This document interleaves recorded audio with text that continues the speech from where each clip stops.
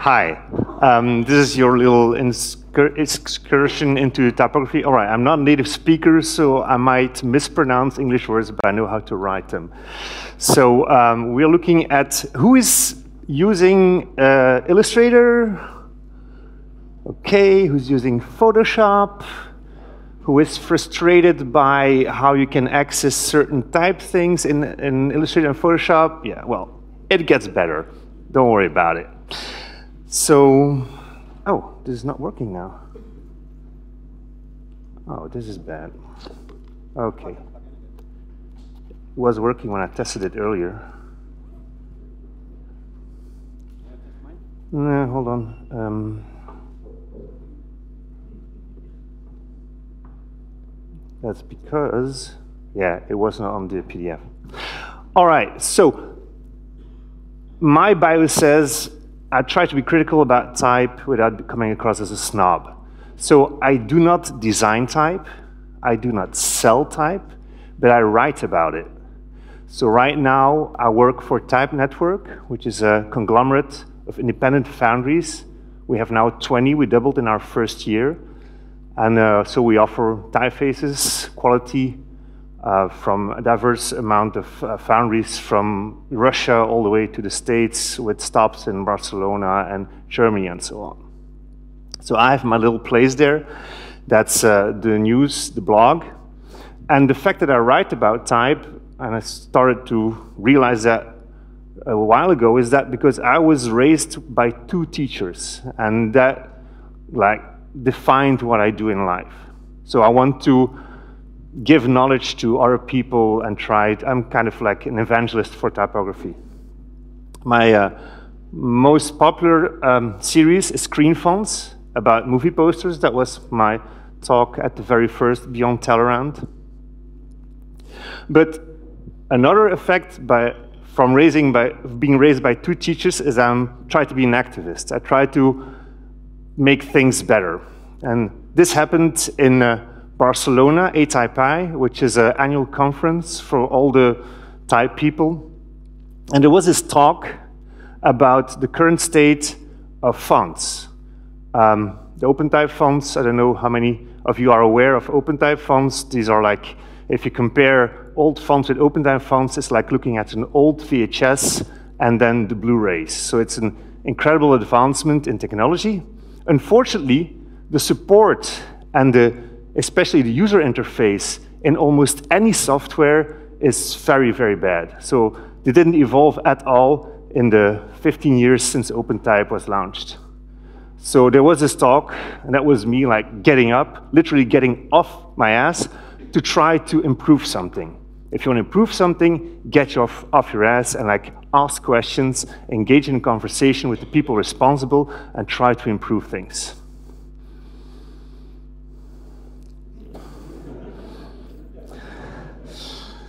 So what happened is one of the people on the panel at the conference was Nadine Shaheen, and she said, you know what, let's start an open letter and let's talk to Adobe, because they kind of like are the biggest player in the field. We found support from ilovetypography.com. It's a very influential typography website, and we started this whole thing with an open letter and then asking for signatures, and finally I wrote an article explaining why it was necessary that we improve the UI between humans and type on the computer. Of course, this made me think about where do we come from and how do we actually interact with language. Because what you all do is write text. If it's code, if it's visible on the website, we communicate through text. It's the most important way of spreading knowledge. So how do we interact with the written language? There's 3 things: calligraphy, lettering, typography. Calligraphy is what they were doing in the Middle Ages. When to want to issue a book, they had to write it by hand. So what is important there is that as you're trying to get content on a page, there's a direct relationship between how you think, what you do with your hand, and getting the stuff visible. So direct relationship, you create your own letter forms. Lettering is different because it's not writing, it's drawing. But still, you create your own letter forms. There's a big difference with typography. Now, there's many definitions for typography. The one I like most, is the most elegant, is the shortest, is typography is writing with prefabricated letters. So it is still writing, but the letters have been made for you. So you don't have to make them yourself. Somebody else made the letters, and you can use them to get content on a page. So how do we interact with these pieces of alphabets that somebody else made? So forget your history class. Johannes Gutenberg is not the inventor of movable type. We have to go back to the 11th century, where it was invented in China. The first movable type. Then, a little later, it was in Korea, the first metal type. And then in China, again, the first movable wooden type. So this is the first recorded example of how we can see how people interacted with type. So those letters were put on this big rotating table, and you just could look at what you had and actually take what you needed and use it to compose type. So we have to wait 400 years after the actual invention of movable type that Johannes Gutenberg comes in play. Why is he important? Because he modernized the process. He made it like more fluid, more efficient. He improved the printing presses. But what interests us is this little section of his workshop.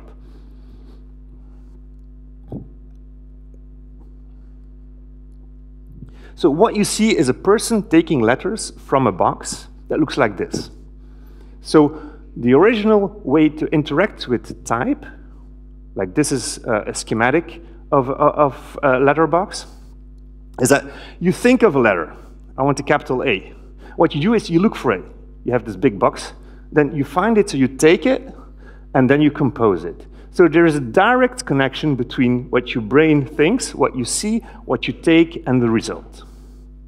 If you take a less common glyph, this FI ligature, you still can see it in that box. You still can take it with your hand and compose it. So that's very important. And then for 400 years, almost nothing happened until the 1860s, where this was invented, the type machine. Type machine is not really for typesetting, it was more for the office environment, to be able to create, you know, office correspondence and so on, like in a faster, more efficient way. And there was the first important shift in paradigm, because what you see on the keyboard would be the capital A. You press the capital A, but you get lowercase a.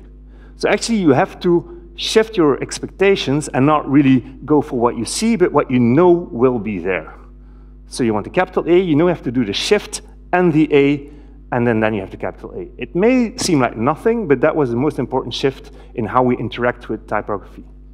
And then, of course, after typewriter was invented, they tried to automate professional setting for newspapers, books, and so on, because taking the letters took too much time. They wanted to have it more efficient, so they invented the linotype machine. There's a great documentary about the linotype machine. If you can see it, go check it out. It's incredibly educational.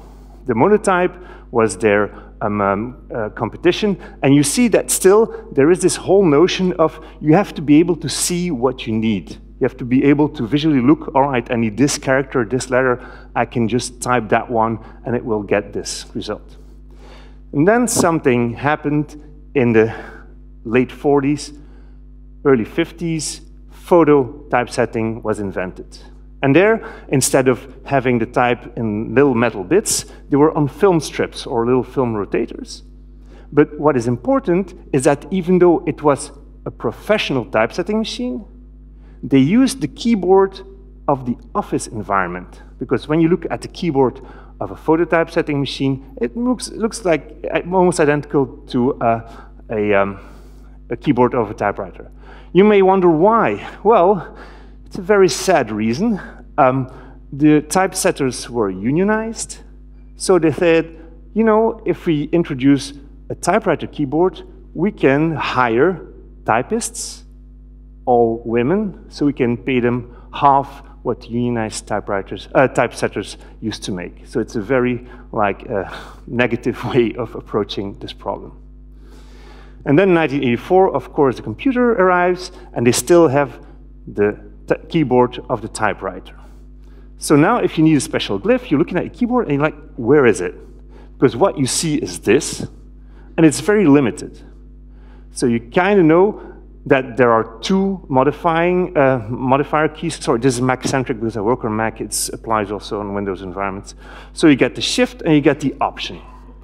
And you know from the olden days that if you use it without the Shift, even though you see capitals, you have the lowercase. When you use a Shift, the capitals come up. But then you had the second one, the Option, and that gives you the extra characters that formerly you used to see in your type case, and now you have to kind of know where it is. And Germans, for example, will see that the SZ is placed in a B, not because it's the same sound, but because it kind of looks like the B. So some of them are logical places, others are completely random. So you have to kind of memorize where everything is. So this makes interaction with type a lot more difficult. But what happened is that these typefaces only had 256 characters. You may think that's enough. That's not true, because they then felt the need to have extra typefaces. That was a different typeface with all the sorts, all the small caps, ligatures, different kind of figures that we used in professional typesetting, in fine typesetting. And then 1998, it's a pivotal point, because then it's when OpenType was launched. So the big difference was now you had a single cross-platform file, so you didn't need Mac fonts or PC fonts. Very important, Unicode character encoding. The last time I checked, there's room instead of 256 characters, you have room for almost 140,000 characters from 140 scripts, and you have also multiple symbol sets and emoji. And then the advanced typographic layout features, which make your fonts sometimes look like they're magic. You type something, and then the previous letter or the next letter will change to make a better combination. So it's kind of intelligent typesetting. The problem is that you're still looking at those fonts through this little keyboard. And that's like looking at your typeface through a keyhole. Because what you see on the keyboard is this. Because of our experience with typewriters, we know that the lowercase is also accessible when you don't press the Shift. But what is in this font that I show here is all of this. And you have no idea.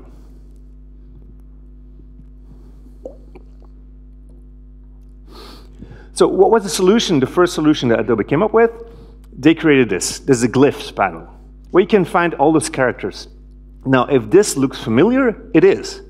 Because you just go back to the very first days of movable typesetting, where you have this case and you have to visually look for everything that you need. The problem is, of course, you're working on a computer. You should not be doing that work. You should not be searching for any character. It should be able to come up in a logical, automated way. So they added some improvements, like, for example, you have the drop-downs, where you can see all the different variations of the letter that you're looking for, but you can also narrow down your choices. For example, you want all the ligatures, and then you only see the ligatures that you might want to need. So when you go to InDesign, and you went there just before we started working, finding all that richness in typography, all these features that could improve your typesetting, that could make you a better designer, that could improve the layout of pages, both on paper and on the web. It was all like hidden away, because if you look there, there's no indication that there's anything advanced. So you have the character panel, but it doesn't say much. There's very, very little choice. So what you need to do, there's this little thing that you can almost not see, is the fly out, and then you see, okay, there's a couple of more options, and then you see this one thing, OpenType. Okay, let's try this. And then we're running out. Okay, so I'm going to move because we're running out of screen. And then you see all the special features. But if, for example, if you're an advanced designer, advanced typesetter, you may need stylistic sets, and then they're even further down. So this is not the best way. This is not UX or UI design that's sensible. Why did this happen? Because OpenType was launched, one of the major players was Adobe, and literally, I heard firsthand, the guy that was part of the Adobe Type team walked over to the guy that was working at Adobe InDesign team. And he said, oh, we've got these great new typefaces, and they have all these like special things happening. We should be able to access them in InDesign, Illustrator, Photoshop. And the guy said, all right, that's a fun idea, just give me one of those fonts. And so that developer from Adobe InDesign over a weekend cobbled up something. And then I don't know if the managers or project leads were mad about it, or they just thought like, but they said, oh, that's good. So what you see actually is a proof of concept. It was never meant to be a user interface that was workable. Unfortunately, that's what we were stuck with for 15 years. Because they said, oh, we have it now, so that's okay. We leave it there. So that means that there's all kind of inconsistencies. For example, if you want to change the caps, small caps, all small caps, they're in different spots. There's even things that conflict. For example, the superscript and subscript in the normal menu, they don't work. They just make them smaller and lift them, while the other ones in the OpenType menu show you the actual glyphs. And then positional forms are also hidden. So all the richness that you could access in those fonts is actually very hard to access. Same thing in Illustrator, very consistent. They always found like, okay, Adobe, all the products are consistent in user experience. It's not true, because there you have the separate OpenType thing, and then you have all these little buttons. Many of them are missing, so you just try to find what you need, but there's half of it is missing. Photoshop, same thing. So that was what I was protesting against in Barcelona at ATypI conference. And then I think 2 months after that, I got a call, well, first tweets and then email and so on. And from Adobe, they said, all right, we heard you. We know that we've been neglecting this for I don't know how long. So we want to try and make it improve the whole thing. So they set up the Adobe Typography Customer Advisory Board, and we started working. So it was announced in December 2014. So we're a group of people that are looking at the apps and try to make everything better for everybody, you. So there's other people also chiming in. Chris Soursby, great type designer, had also Zara Evans had idea about our language, because sometimes in those type menus, I can imagine that once in a while you see a certain word that, what is this thing? So our language has to also be more accessible. So what are the user interface improvements since we have started this whole project? So first, I don't know, Photoshop users in June 2015, certainly you had the glyphs panel. So before that, if you needed a special character, you had to go to Illustrator or InDesign and then copy it and then go to Photoshop and paste it. Now you can see again the whole thing like a letter case in front of you, and you can find the characters that you need. Then InDesign, the first major development was on-canvas selection of alternate glyphs. And this is great. When you write something, you can select, and then you see as a drop-down on canvas what the different possibilities are. So if you want to fine-tune your typography, you want to make it look a little nicer, a little neater, you can actually do that on canvas. And that's our whole movement as well, is trying to move away the interaction between the type user and the fonts, move away from panels and drop-downs, but actually make it an interactive experience while you were working on the canvas. Photoshop then also adopted. So again, the three big players started from different code bases. Like Illustrator was created first, then came Photoshop, then came InDesign. So even though they tried to integrate the whole experience, they are different code bases, so certain advancements only come later, after a while, after the first one was implemented in another app. And then, yeah, I'm going to cycle through this. I'm going to show you what happens. So what happens now is that when you select multiple features, you can see here, for example, if you don't like ligatures, you have the option to select the short F. But then there is this new thing that many people don't know. There's this little icon there. And that's the universal OpenType symbol. When you click it, you see all the options for your typography. So if you want the special thing with the short F, you just click that in the drop down. If you want small caps, and it also shows you what changes. So we're trying to make these things easier to understand for any type user, because as long as you don't know what is possible, if you, for example, you're driving a Porsche and you only know where the first gear is, you're not going to make any speed. You need to know, all right, but I can do these other things with what I'm working with. So same thing with fonts, like people don't know what typographic richness is available. And it's also available, of course, on the web. So there are, I'm going to quickly show you something. For example, if you want to know, oh, shit. If you want to know what's available on the web, there is, for example, this this website that shows like all the features that you can use, and there's also similar things for browsers. So what's next? This is a work in progress. We've started on this journey 2 years ago, 2.5 years ago. It's a long and difficult process because the advisory board, we do exactly what we do. So we advise. So we send out signals to development teams and we say, like, as users, we understand what's going wrong. Could you please do this and this and this and this? But then, of course, at Adobe, the budget has to be allocated. The teams have to be like, make free time and like work on this. And then we see stuff coming back. And sometimes it's not in the order that we think is most important, but little by little, it gets done. What is amazing is that originally Photoshop was really lagging behind when it came to type support. But they have one developer, Vinod Balakrishnan, who is out there and now he's leading the charge. And now Photoshop is the first one to implement the enhancements that we're asking for. So that's really great.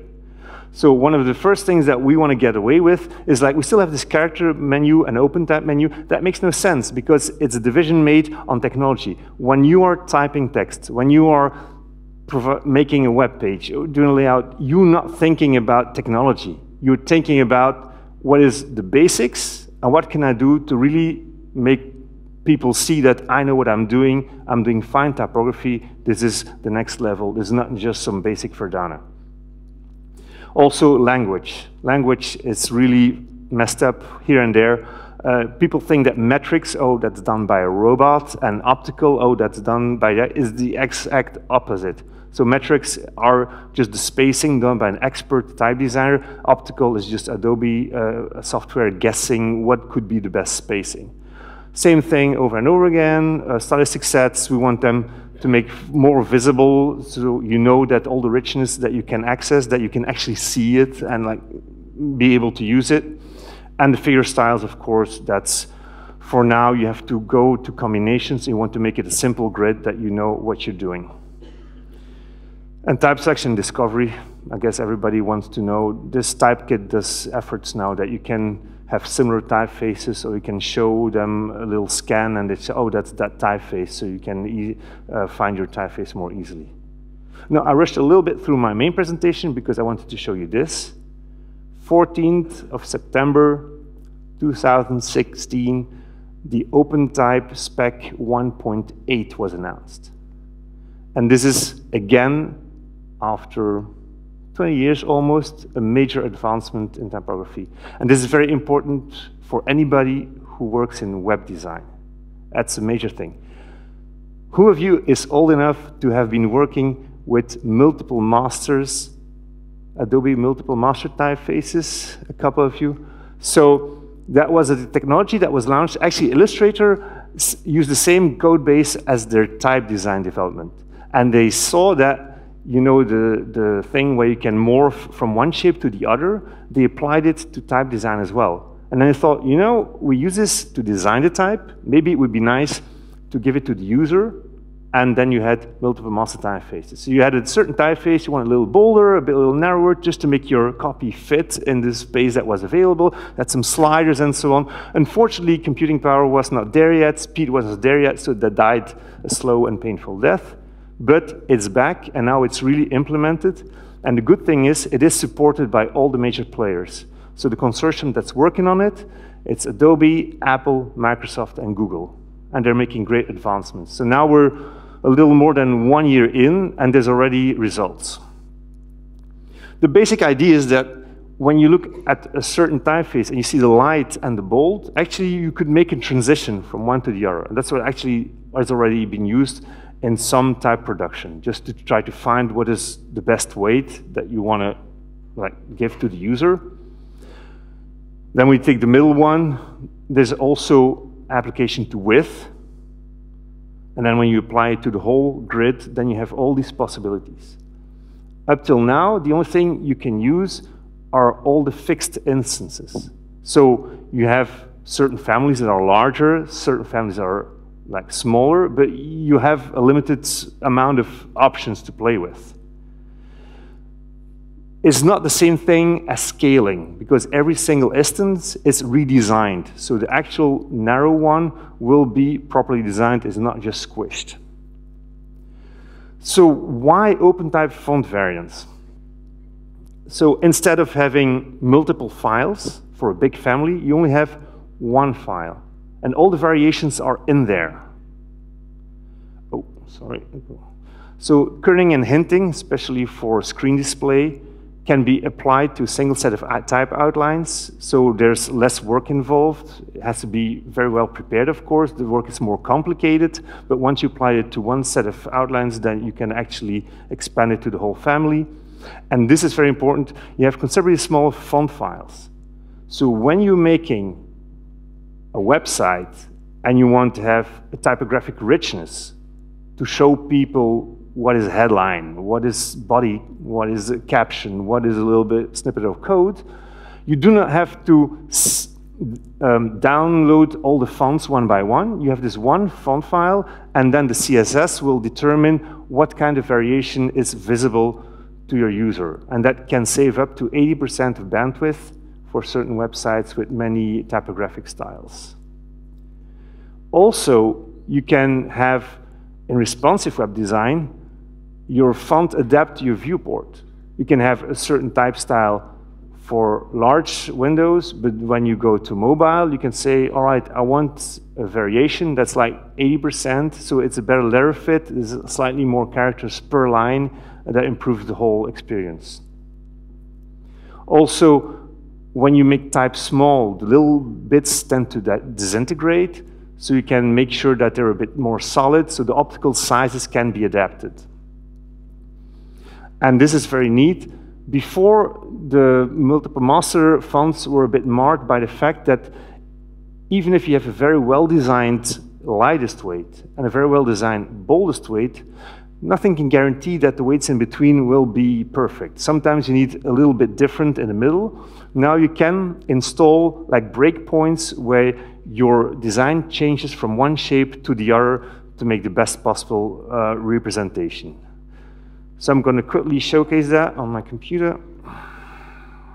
I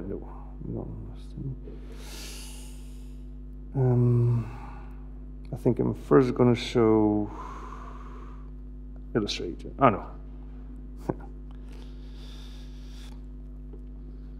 So when you go in the latest release of Photoshop, it changed now, it says properties. They're trying to get away from the type menu and then the fill menu, whatever. They're just properties, so whatever you selected, it adapts the whole interface. And you can show variable font usage. And again, we have lots of work to do. Again, it's a little bit hidden. But when you see this here, you have this little slider. And this is one single, so everything you see is one single font file. So imagine having to send all the typefaces, or you're only having to send one. So, and if you drag the slider, you can really fine-tune the weight until you have exactly what you need. And what I was talking about earlier, certain characters may present problems when they go too black. For example, the vertical stroke in the $sign, it will mess with the whole counter becoming too small. So if you increase the weight here, I hope it just shows it at some point. It's not really super fluid. I think you saw that. So, problem avoided. But you can also have all the widths. Then once you're in there, you can still change everything that you want. And then when you have, of course, only certain designs can do that, but because certain italics are designed a different way. But here you can change the slant to create an italic and have exactly this, the exact slant that you want. So Illustrator also works, and what is fun is that the menu, it's also a little bit hidden. That's why I'm showing this to you. Like, if you want to use it, it's there. It adapts to the available axis. So, for example, here, when you look at, hold on. When you look at source sans, you see there's only a weight axis. Because this is a serif face, and like I explained, when you make this smaller, those fine serifs will disintegrate, will not work in in screen rendering, not work as well. You can actually change the optical size by making it more a little sturdier, making the serifs a bit thicker, a bit stronger, and increase the spacing so that you have the best possible representation on screen. And so Google Chrome is the first browser that supports variable fonts in a public release. And I invite you all to visit Access Praxis to start playing with this. So what Access Praxis does is it offers an interface and a whole bunch of variable fonts just to allow users to start getting acquainted with the whole technology, to understand the benefits that can be had. So when you select something, so here we're in heading 1, this is a typeface, and you see that there's font size, line height, and alignment, but also font variation. And then you can go for instances. So you don't really have to look forever. You can already go, all right, I want a bold, select a bold. But then from there, you can really fine-tune what you need exactly. And then from there, you can make it a little bolder, a little lighter, and so on. Also the optical size again. This is for headline. If you want to make it for text, a little looser spacing, a little larger X height. So when you go here, then you see there's also the width in this. So again, the interface only shows you what's available. So when you try here, you get a little narrower, a little wider. And what's really interesting is that you can go and check the CSS. So what it allows you to do is that you can try what you want, and then you see in the CSS what you have to define to get that instance that you have chosen for this font to show up properly in your website. So it makes it really very easy and very intuitive to apply. So there's a whole bunch of typefaces that are now available for testing. So we're 1 year into the technology. It's improving fast. The thing that gives us confidence is that the fact that, as I said, the 4 major players are all involved, and they themselves understand its value, because Google wants to have faster websites, so they want this technology for themselves as well. So this is going to become really available very soon in commercial applications, and for everybody to use. And then the type foundries will have to sort of follow suit and release the variable fonts. So you see there's a couple that are already available, but it's going to quickly grow this is the old one. So yeah, I would invite you to go in there, try out the technology, get accustomed to it, and you will be amazed at what's possible.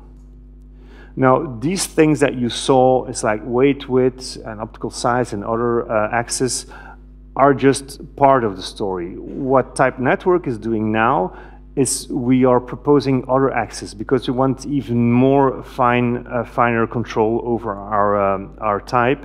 And there we have split up all these things into the white and the black of every single aspect of your typeface.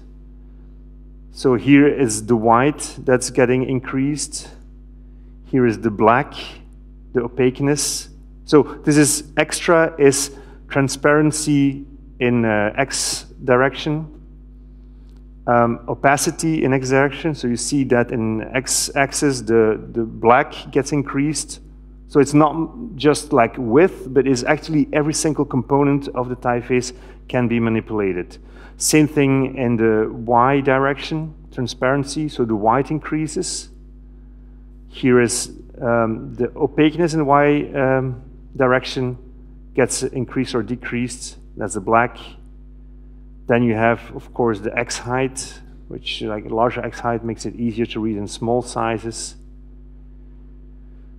These are the capitals. So you see there's a whole bunch of things happening, and we're really working hard to get this technology to everybody as soon as possible. So if you want to take,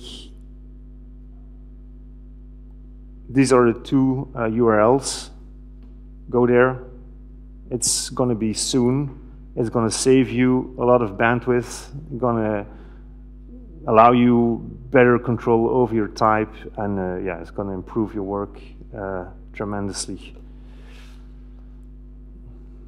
And that's about it. I want to thank all those people, especially like Michael Ninnis, product designer for InDesign Illustrator, who started the board, and Matthew Rex, who's been a rock for us. He leads the Adobe Typekit team, and everybody who provided me images. I hope this was useful to you.